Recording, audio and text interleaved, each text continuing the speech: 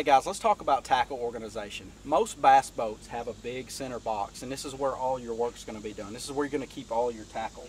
And you'd be surprised keeping a organized boat, you know, how much better of a day you'll have on the water if your stuff is somewhat organized. I see a lot of boats, you know, I'm in and out of a lot of different bass boats setting up people's electronics, and just they've got stuff thrown everywhere. You know, you can call it OCD, you can call it, you know, whatever you want to call it, but I'm an organized person, and you know, you can see that I've got all of my plastics along the side here. I've got my, you know, my top waters. It's going into the fall time, and we're top water fishing, swim jigs, chatterbaits. I've got all my terminal tackle right here, nice and neat.